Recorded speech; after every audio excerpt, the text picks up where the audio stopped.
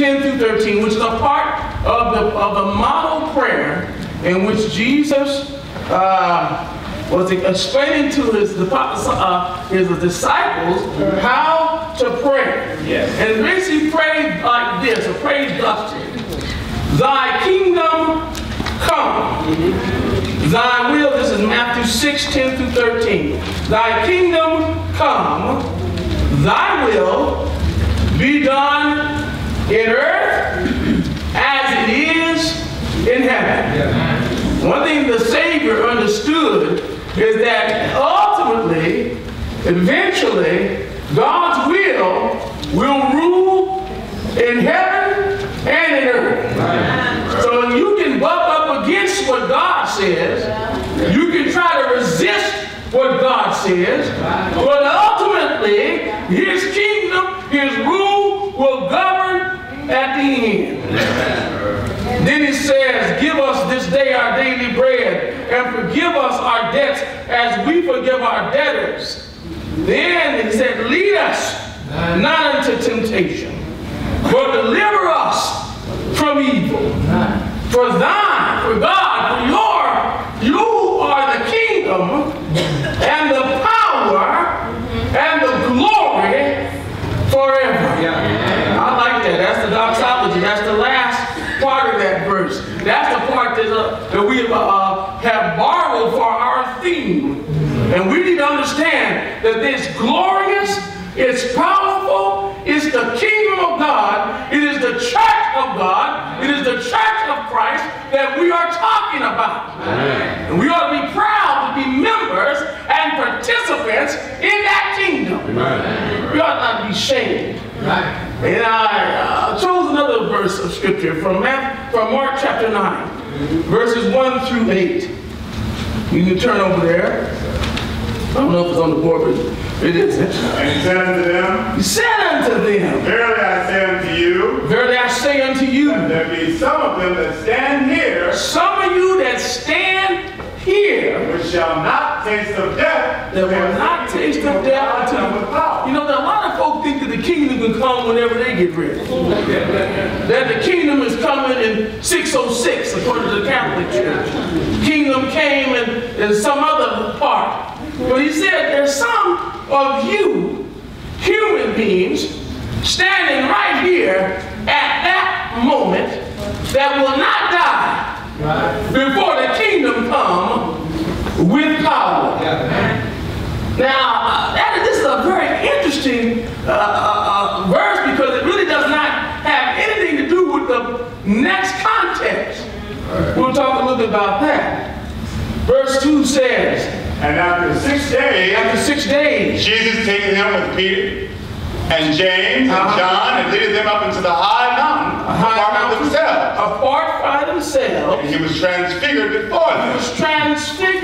And his raiment became shiny, exceedingly white as snow, so as no fuller on earth can whiten it. Now, I looked at that. No fuller on earth can whiten it. That's why sometimes the King James gets a little misunderstanding. But basically, there is no bleach, there's no oxy, whatever, or anything that can make a person's raiment as white as what Jesus transfigured into. I don't care what you got, what you're working with, what concoction that you're brightening your clothes with, or whatever you're doing, whitening, brightening your teeth, or whatever. It doesn't really matter. He said there was nothing on earth that could make something that way. That's got to be something amazing. That's got to be amazing by itself. Verse number 4. And there appeared unto them Elias with Moses, and they were talking with Jesus. Now this is very important to those that were Hebrews and Jews. Elias and Moses and prophets, they were the key to the obedience and the law. And it was important to a certain extent that they saw these great, iconic, biblical figures standing with Jesus to let them know that Jesus was not just some person just kind of stumbled onto the scene, but as far as religion was concerned. And so by all three of them standing together, that was amazing. Here, the prophets that they had not seen before, but had heard about, the great historical figures, were standing there with their friend, the carpenter's son. At the same time, there they appeared with him. Verse 5. And Peter answered and said to Jesus. And Peter answered and said to Jesus, Master, it is good for us to be here. It's good for us to be here. And let us make 3 tabernacles. Let's make 3 tabernacles. One for thee. One for thee. One for Moses. One for Moses. And one for Elias. One for Elias. Now I can understand. Okay, we got these 3 figures. These 3 important people. Right here. Let's do some monument. And you know how monuments are. If you've ever been through Gettysburg, or the great battlefield is, there's a monument there. And we have monuments for everything that we want. It helps us remember the importance of the situation, especially military and especially other aspects, and even presidential and whatever they are. We got monuments, and they represent the importance of what that person or that thing did or whatever took place. So let's do something here. You got Jesus, you got Elias, you got Moses. We ought to mark this with some kind of significance. And what does the Bible say? For he wished not what to say, for he was so afraid. And this is the problem. He didn't know what to say. And sometimes to say the first thing that comes to your mouth is the wrong thing to say. I didn't know what to say, so I said this. What does that mean? He said he did not know what to say. And because he was afraid. Now look, he saw somebody transfigured so white that he couldn't even get it clean with any stones or brook or whatever. And he saw all of these old dead characters come together. And so he began to mumble out, let's build a monument, because he didn't know what to say. And sometimes when you stand before God, you need to just be quiet. Just be quiet. And let God do what God is going to do. He don't need you to put your 2 cents in. And so, you know what? God had to come in and insert some understanding. Verse number 7. And there was a cloud that overshadowed them. Cloud was overshadowed them. And a voice came out of the cloud saying. A voice came out of the cloud saying. Now this is significant as well. Because when you understand anything about God in the Old Testament, I think Brother Moore would testify to this, when they were in the wilderness, God was represented by a cloud in the day and fire at night. Is that right? So here he comes again during this day, or whatever this time was, as a cloud. Cloud overshadowed them, and a voice came out of the cloud saying what? This is my beloved son. This is my beloved son. Hear him. Basically, you need to be quiet. You need to shut your mouth. You don't know what to say. You're scared to death. Let Jesus talk. Now, he got their attention with that, I'm sure. Cloud come over them. And all of that went on. Said, hey, this is my beloved son. Hear him. In verse 8. And suddenly, when they had looked round about, they saw no man anymore. That's what I want to say. Man-made things not going to matter. When they look back, there was no Elias. There was no Moses. There was only Jesus. And when we take our mind and focus off of Jesus, we have lost the identity of the kingdom. When we start looking at other things, and when you look at all these denominations created by men and women and other things for other reasons, they've already taken their focus off of Christ. And there's something wrong with that. God does not appreciate it. He didn't like it then, and why would he put up with it now? Regardless how good they are. I'm not going to argue with you. Elias was probably a good person.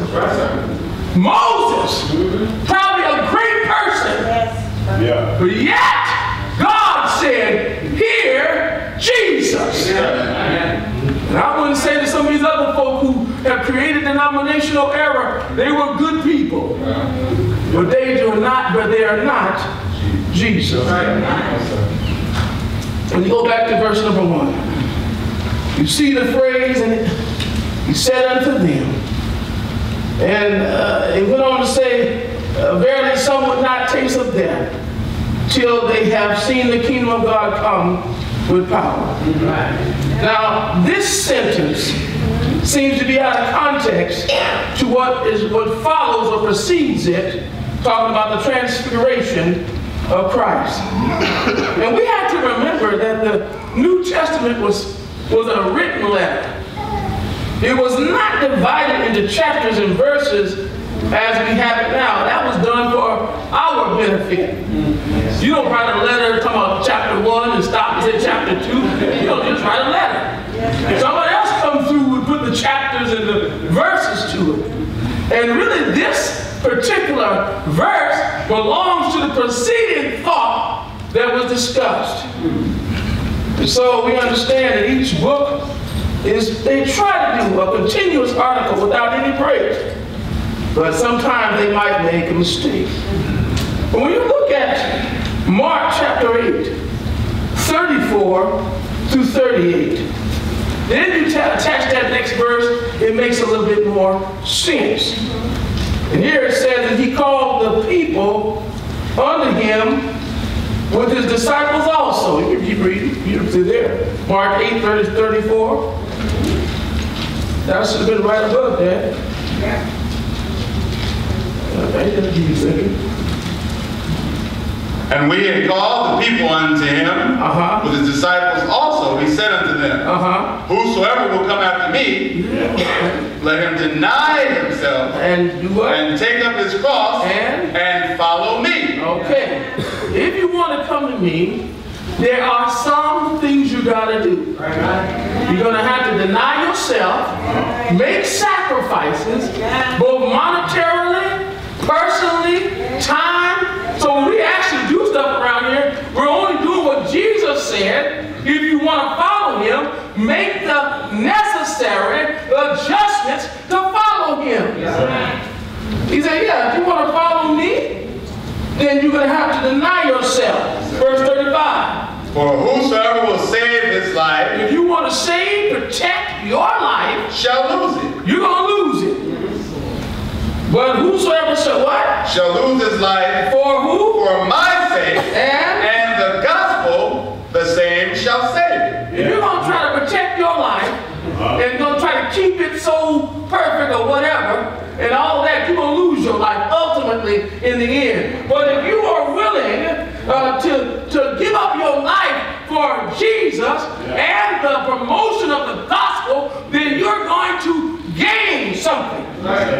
You're going to gain something. Verse 36. For what shall it profit a man? What shall it profit a man? He shall gain the whole world. What if you gain the whole world? And lose his own soul. I understand about acquisition, whether it be money, property, the prestige, authority. We kind of like that. There's nothing wrong with being the best of what you do. But we got to understand it should be put in perspective. Amen. When it comes to doing stuff for God. For doing things for God. So if you gain the whole world and then you lose your soul, the only thing I say is this. If you don't want to live a Christian life, get out there and start living simply as soon as possible for as long as you can. Because eternity is forever. And you're going to have hellfire. I'll tell you, if you don't know what that is, go to Death Valley. You go to Death Valley and stand out there. It was so hot. It was so hot. We stopped there in Death Valley, and my daughter went into a store to get something to drink or whatever. When she came back out, she was trying to put something in the ice chest, and she was hopping around like she was on some kind of fired up coal. Because the shoes she had on were not protecting her feet from the heat. I mean, she did a hop and a dance, so I said, there's going to be a rain wear sandals? No can do. You could be wearing some straight out boots. Not just steel toe, but steel soles. I mean, it was hot. I was in there, I was going, oh Lord, have mercy, it was hot. And what I'm saying is that you can do all you want, gain the whole world, and lose your soul. What have you gained? I tell you this right now, you can't take it with you. But you can give it to me. You can't take your money with you. You can't take your cash. But there's no need for you to waste your money and be frivolous. And when you die, you might as well have somebody to give it to. Because somebody's going to take it. I don't know what it is strangely about this, but when you start getting near death and getting sick, all the vultures start hanging around. Folk you haven't seen in a while come around and they really under the, you got any insurance? They ask some questions, they're concerned. Brother, did you have any insurance? Did he have any money? I always wanted to see what they're going to get out of the situation. But you can gain the whole world and lose your soul. Now that's when we start talking about the kingdom, we're talking about soul saving understanding about God. So what will a man give? Verse 37. Or what shall a man give in exchange for his soul? Okay, so what should you give in exchange? And we have an exchange rate around here. We give out cash, we get stuff. You know, sometimes you can trade things for you know, they don't do that so much anymore. You know, we used to get the green stamps and the blue chip stamps, and then we would trade it for stuff that we wanted and all this kind of thing. But we have to give something in order to get something. But when you start talking about a soul, what is the value? What is the market value of a soul? If you're going to sabotage yourself in the kingdom, what are you going to do it for? Pat on the back? A momentary good time? A drunken stupor? Huh? What are you willing to give up for your soul? Whosoever therefore, this is 38, shall be ashamed of me and my words in this adulterous and sinful generation, of him shall the Son of Man be ashamed when we come in the glory of his Father with his holy angels. Now he's talking to disciples. He's basically saying there's going to come a time when you're going to be challenged.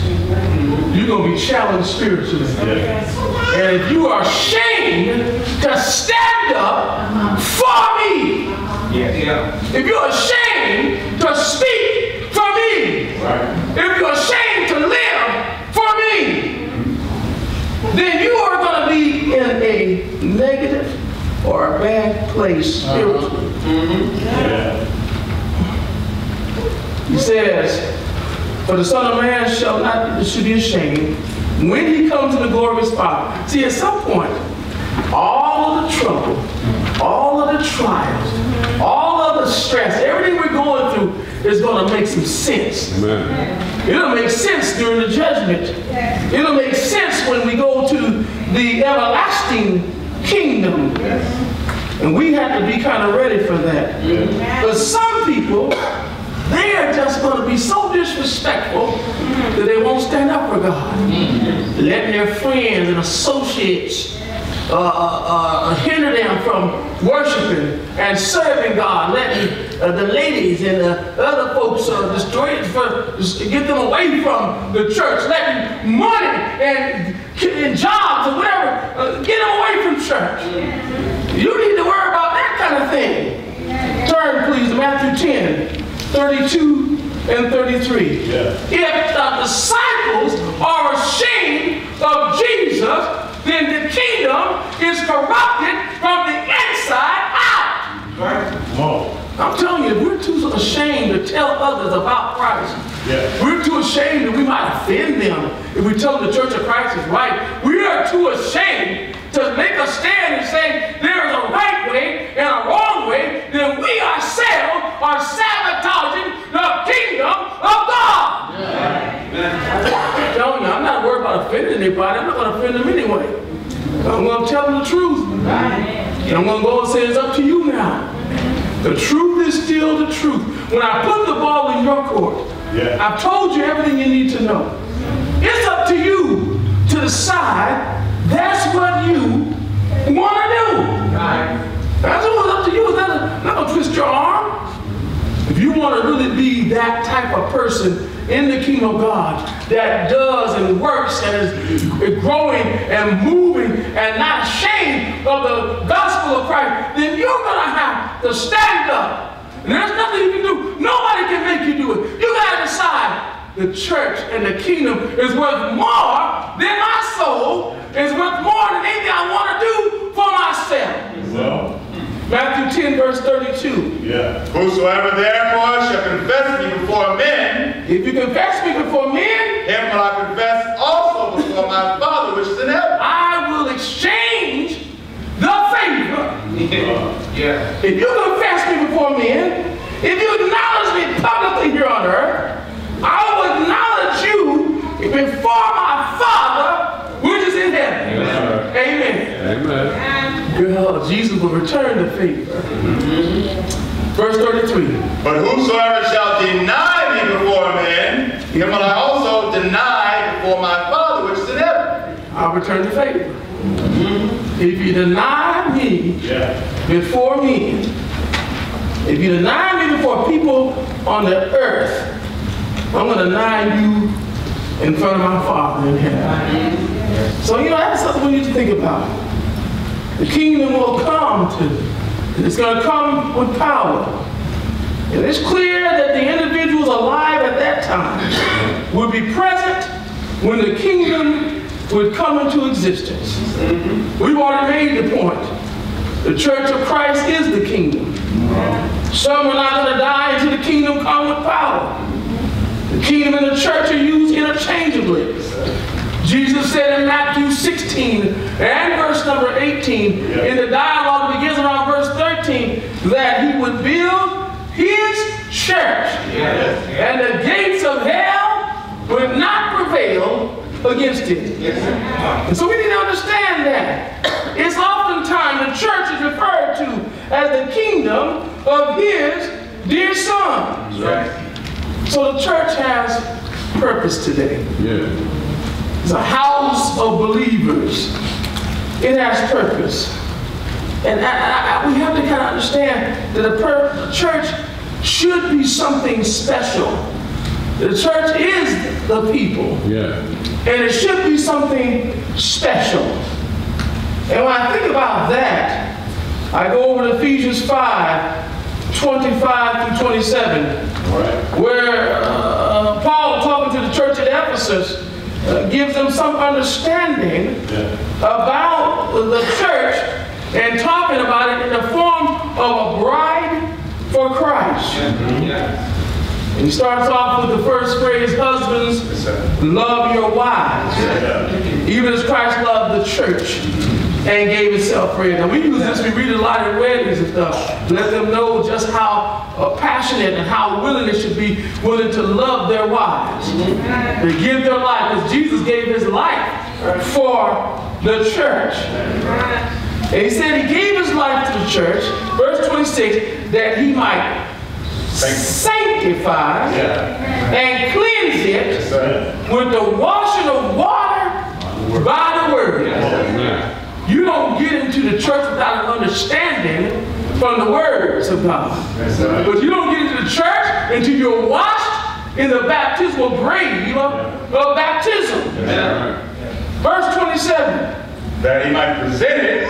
Ultimately, he's going to present to himself a glorious church. A glorious church. Not having spot. Not having spot. Wrinkle. Or any such thing. Or that it should be holy and without blemish. The church is something special. The church has a purpose. It's holy and sanctified.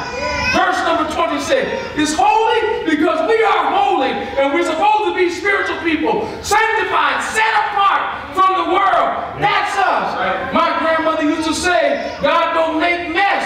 And when it comes to the church in this kingdom, that's true. The church is not a mess, and neither the kingdom. But many churches are a mess because they lack God and they lack the teaching, and that's why they're a mess. So ought men to love, that he might present it to himself. A glorious church, not having spot, nor wrinkle, or any such thing. The glory of the church of Christ. It's going to be glorious. Now, when you get a bride, I don't care what she looks like to you, that when the man is looking at the bride coming down the aisle, she's a glorious bride. Ain't got nothing to do with what you think anyway. So you're laughing for. Because if they're in the audience looking at you, they might be saying the same thing. You ain't nothing to look at either. But when you made that commitment to be together, then that becomes a special situation. The church is spotless. And that spotless is the cleansing aspect, the power of the church of Christ. That's why we read the Transfiguration, Jesus is shining just like whiter than anything we could get, because he's showing you the spotless nature of himself that will then be transformed to the church. Yes, that's the power of the church of Christ. The church has a value today. It has some value. I'm going to stop a little bit because I've been driving, so I'm a little tired. But the church has value.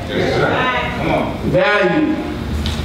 The value is when you regard something to be held to deserve the importance, worth, or usefulness of something.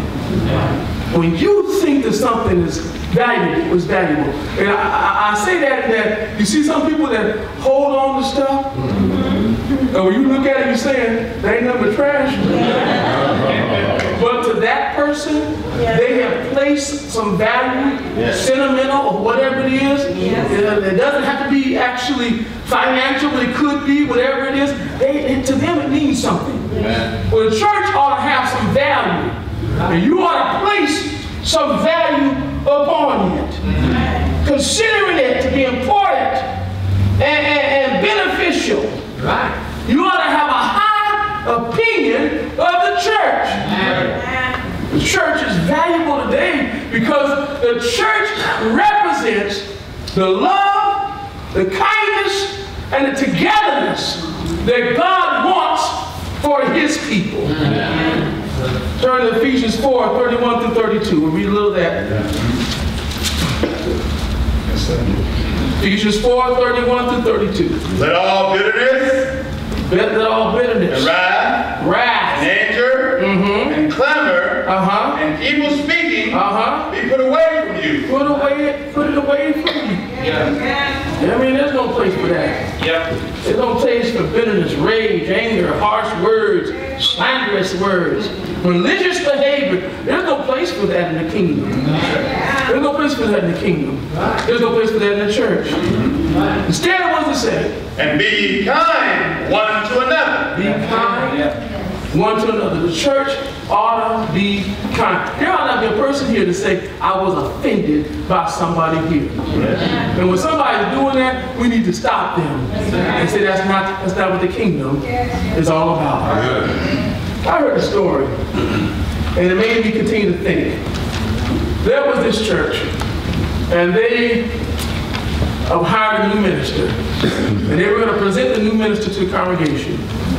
It was a large congregation. It was like 7,000 people. And they had not seen a new minister. I guess they had a board that hired him, I guess. And so he came to the church the next day, and he was going to be presented to the congregation. But he came dressed as a poor person. He came dressed as a poor person. And when he came in, he kind of milled around, and folks didn't want to be near him. Folks looked at him crazy. They looked at him and stared him down. And he asked a few for some change, and he was denied. He asked for some of the different things, food, where they wouldn't give him nothing. So then he went on, he made the one mistake. He came on down and sat on the front row. And some good-natured Christian came by and told him, you need to move to the back. And moved this bum, so-called bum, to the back. So then when they singing and doing everything,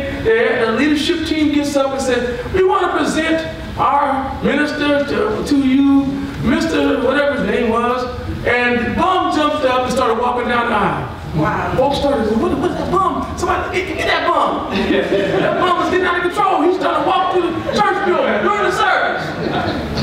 He walked right on down up to the stage, and he began to say, when I was hungry, you did not feed me. When I was naked, he started talking from the scripture. Then afterwards, we kind of found that the leadership knew he was going to do this. And then he went on to say, this is how I was treated. And then he closed the service and they said, come back next week. So a lot of folks were crying and weeping because they had judged the person and they had made the person feel bad. That's not what the church is about. We don't know their circumstances. Maybe they do smell. Maybe they do look bad. Maybe there's a problem. Maybe we should keep an eye on them. But let's not disrespect them when they come to the worship service. Kindness. Kindness. Verse number 32, what does it say? Instead, be kind one to another. Be kind one to another. Tender-hearted. Tender-hearted. Forgiving one another. Forgiving one another. And as God, for Christ's sake, hath forgiven you. You know what? Don't you know that all your sins, all your wrongdoings, everything you've done has been thrown upon God? And God forgave you. That's right. How come you can't forgive somebody? How come you can't forgive somebody? And that man stepped on my foot. Yeah, he did. Maybe he made it by accident. He talked about me. He had no business. He looked at me crazy. Like I said before, if a person looks at me crazy, I'm going to look at them crazy. What? I mean, it doesn't help anything to be eyeballing for crazy. What you want? I mean, who cares about that? Now, he looked at me crazy. I gave him a look back at what you got wrong? What? I mean, it doesn't make any sense to treat folk improperly. It doesn't make any sense. I tell you, we just going to watch it because there's going to be some time when people are going to get up sick. Don't feel like 100%. Hurt in some kind of way. And they're going to say some things they don't have any business saying. They might act a little strange. You don't even know what they're going through. That's true. Give them a break. Yes, sir. The kingdom is about love. The kingdom is about kindness. The kingdom is about doing things that are right. It's about being together. And all I know is that if we respect each other in the church, and we can do some work here for the kingdom of God. That's enough for the day. I'll come on back next week and get my, as Brother Lewis said, get my sea legs together. I'll come on back a little longer for you next week. But I tell you, oh, wait a second, brother. I ain't been there. I should better speak another hour. Oh, Lord have mercy. Yeah, some brethren. I'm going to forget that brother. I ain't going to look at him there. I'm going to stare with the record stop law. I'm going to love him anyway. That's how we got to do it here in the church. That's how we got to do it. Because you know what? Thy kingdom come, thy will be done.